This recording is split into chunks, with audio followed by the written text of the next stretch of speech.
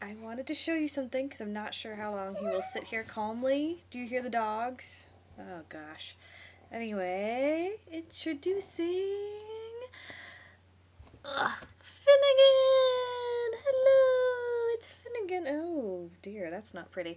But look, it's Finnegan! He's cute and snuggly and very shy, and he does not like anybody very much. But isn't he cute? He's Finnegan! It stinks. Anyway, I gotta put him back because the dogs are kind of freaking. Oh gosh. Ugh, bunny hair. Okay.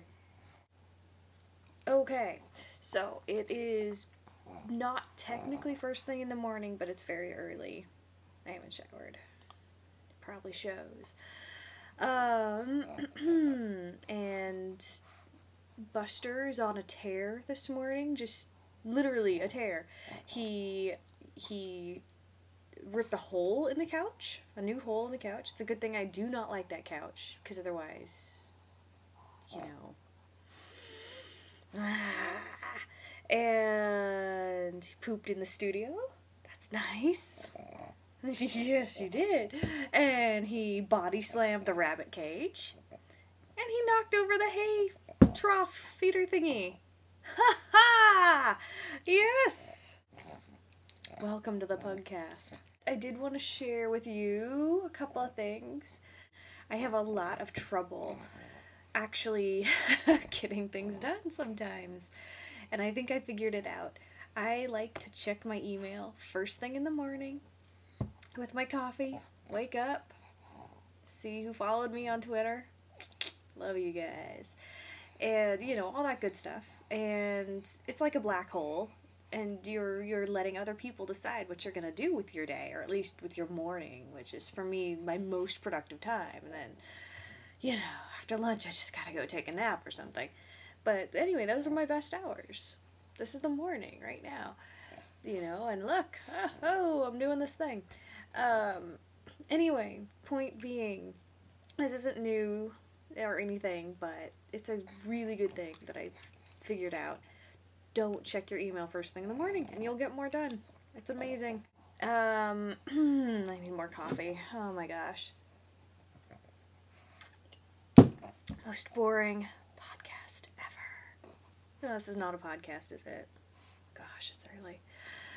Also, I have a new chicken pants to show you today. Wow, what's special about this one? Baby safe.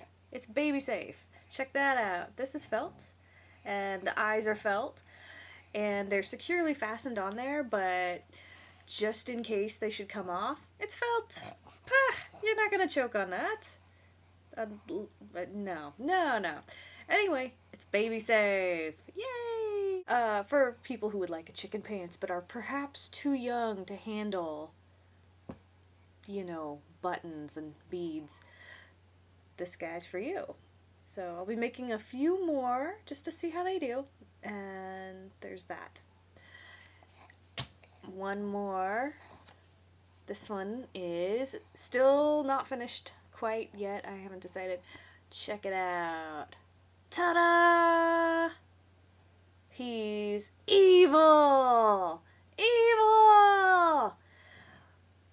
You'll notice he has yellow eyes, green skin, really snazzy pants. A friend got me started on the idea of making evil chicken pants, and that's what I've been working on lately. Evil. Right. So, there's that. Hopefully you will see these fellas in the shop soon, assuming I'm productive enough. If I go on not checking my email first thing in the morning. To recap, don't check your email first thing in the morning. Go to Maker Faire. And, you know, don't get a pug. Because, oh my gosh. The bad dogs. Yes? Bad dogs? Would you agree? I think so. Alright, till next week. Yeah, I don't have a closing line. Okay, bye-bye.